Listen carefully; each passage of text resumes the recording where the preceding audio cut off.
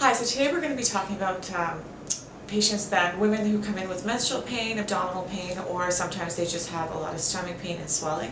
And what we do is acupuncture for this area to help reduce the swelling, reduce the cramps, and create less pain for them through this time of the month.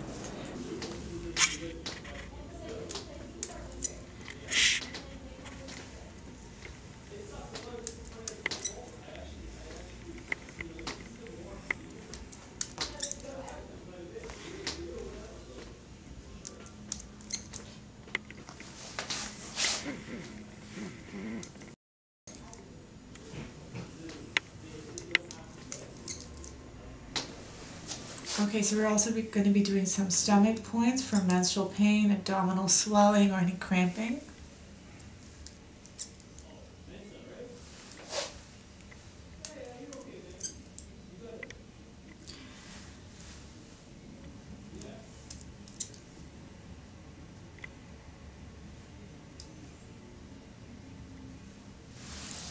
Okay, so you've now seen the demonstration of how we treat people with menstrual pain, abdominal pain, swelling, or any kind of abdominal pain during their time of the month for women.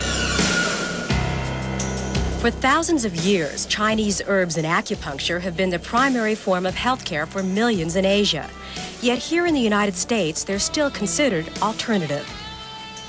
The major criticism is that acupuncture is unproven, and the problem is that in China they do studies on acupuncture, and it is proven to adequately in Asia, but those studies aren't accepted in North America by the American Medical Association.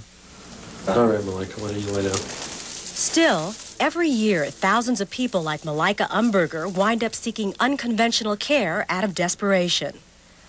When I would go to the Western doctors, they were trying everything they knew, but it wasn't getting rid of the pain, and that was the main thing I was concerned about. Okay? Uh-huh. Good. Malika was having severe pain from a disease called endometriosis. The only cure traditional medicine had to offer her was surgery. Sorry? As soon as the surgery was done, there was still pain, and it was just as bad as it was before the surgery. So the next thing they told me, I was very frustrated, and they were probably frustrated too because it wasn't being solved. And the next thing they told me was I could take shots to put me through menopause. And I was only 20 at that time, and menopause to me was ridiculous. As a last resort, she sought the help of Julian and Susan Langa at the Meridian Center. When you're out of balance, then you either get pain, which is it's like a biofeedback mechanism. If you're in pain, there's something going on that's wrong inside. And it may not just be physical, it may be emotional or spiritual.